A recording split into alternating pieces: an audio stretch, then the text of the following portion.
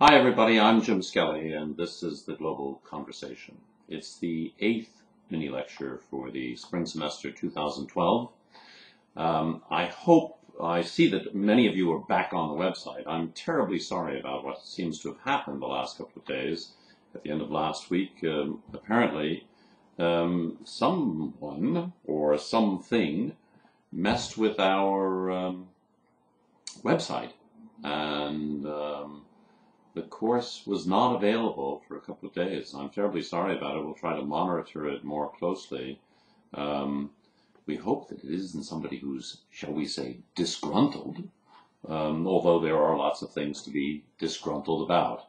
But I'm glad to see that we've had a rush of activity now today and yesterday. So I hope you're coming along with your Learning Circle projects. If any of you are still having difficulty, and I think some people have been having difficulty getting into the website, please let me or Sadie know as soon as possible, okay? We want to help sort it out as quickly as we can. Um, I've been traveling quite a bit. I was at a seminar and a conference in Colorado, and I have to tell you, everybody, humans are strange. Let's be clear. Humans are very, very strange. They think short term, of course. Most of us do most of the time. But in many of the issues that we're facing into, we shouldn't be doing that. We should be thinking longer term. So everyone that I've met lately has said, "Oh, isn't it great? The warm weather is here." Even here in Derry, it's been incredibly beautiful spring, warm days, which is unnatural. I say unnatural in the sense that this shouldn't be happening so much. A little over a week ago, I was in Colorado, and the temperature, just let me take a look at my notes here as we're talking about this. The temperature went to 77 degrees on St. Patrick's Day, and I think St. Patrick probably had very little to do with it, although there was some heat around Guinness, I think it was. But nonetheless, that's how many degrees? Let me see what the report says. It's 42 degrees above average. Now everybody loves it, Oh, it's warm. But it's not finally it's warm. It's that it's getting warmer sooner and sooner, and it's really worrying. If it's 77 degrees in the middle of March, what's it going to be in the middle of July? And that's a question you better ask yourself. Because in fact, we're getting more and more extreme weather events. The people who study climate know that this is something that is happening more and more. Bill McKibben, the environmentalist whose work we keep handy for the end of the semester, who talks about citizen activism and what you can do, Bill McKibben reports that there were 6 or 7 straight days at O'Hare Airport in Chicago when the temperature reached 80 degrees last week. I mean, come on. That's crazy, man. And we know that lots of people who are a bit frail, shall we say, older people, children, etc., are going to really suffer from this. So connect the dots. That's what we need to do. I've become absolutely fierce about the need for education, for paying attention to what's going on in our world, and trying to do something about it. Last year was the 11th hottest on record. And the last decade is probably, according to those who study such matters, the warmest for a millennium. That's 1,000 years, Hans figures. And it's very, very worrying. There's a new study out that says essentially extreme weather events are increasing. And we all know it. We see devastating tornadoes, say nothing of these heat waves. Russia had last year the hottest summer.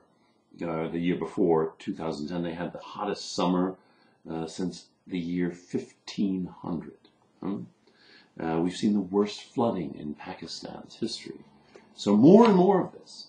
Connect the dots, okay? And what's really worrying to me, I have to say, is that we don't seem to have the political leadership that is going to address this. One of the things that I always become passionate about when I'm confronted with the level of knowledge in our favorite country, the United States, is we really need education.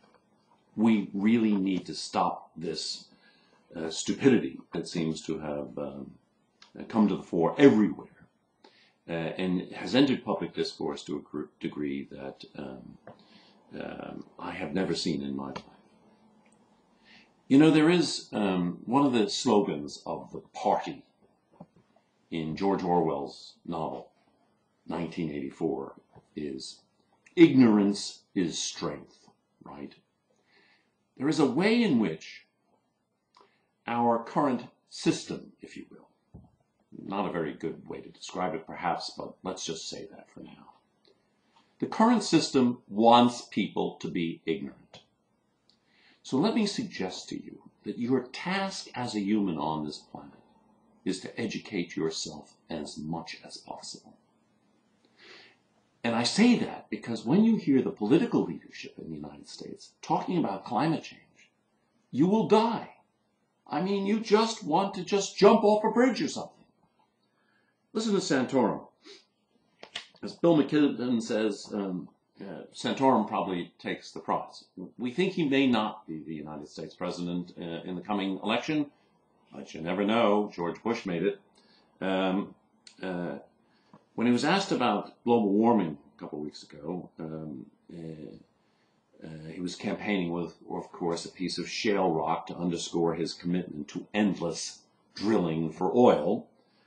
His response was, quote, "The dangers of carbon dioxide? Tell that to a plant. How dangerous carbon dioxide is." In other words, you know, plants live on carbon dioxide. Isn't it wonderful? But our world, with an excess of carbon dioxide and other greenhouse gases, is under threat. And it's this kind of willful ignorance, especially as it affects public policy, that really has to be challenged. As McKibben points out, Mitt Romney, the other leading Republican Party contender for the presidency, has said, scientists will figure out 10, 20, 50 years from now if, in fact, humans are a significant cause of global warming. As McKibben says, in fact, 50 years from now, computer models predict this kind of March weather will be nothing abnormal, and summer will be, if not exactly hell, then a remarkably similar temperature. Obama, however, did make some mention of it, even though his actual record isn't that great on this. He does seem to recognize that climate change is real. At a fundraiser last week, he mentioned that, let's see, what exactly did he say? It gets you a little nervous about what is happening to global temperatures when it is 75 degrees in Chicago in the beginning of March. You start thinking, well, it's about time that everybody start thinking. The extreme weather, as I've noted, is becoming quite extraordinary. Last year, the 11th hottest on record. So things are going, you know, not getting great, and there's more and more problem, of course, with droughts, and there's a bunch of information. Last week was World Water Day, because we're using a lot of water, and unnecessarily so. For those of you who like Coca-Cola, for example, every liter of Coca-Cola requires 3 liters of water to make it. So the United Nations had World Water Day last week on the 22nd, and hopefully some people are starting to recognize the connection between our basic life, and especially with regard to food security, because we think that more and more people are going to be facing droughts. And when you think about what happens, how water is used, and how much of it is used, when you think about, for example, beef, for example, enormous amounts of water are required to make a pound of beef requires about 7,000 liters of water. That's a lot of water. And to satisfy your daily needs, it takes about 3,000 liters of water. It's renewable, of course, but that is a finite resource. And our population has been growing, of course. And, the consequence is that we're going to have a greater and greater need for water. So, I hope everything's going well for you in the Learning Circles. The Learning Circle projects are due in just over 3 weeks. I hope you're all making progress on it. Please check in with your teaching assistant or Sadie or me if there are any difficulties. We do hope that everyone now is participating. As you know, we did some reorganization of the Learning Circles to ensure that the people who were in the circles were actually participating, and we hope that that's all going well now. Please be in touch, and I'll be talking to you again in the next week or so. All the best.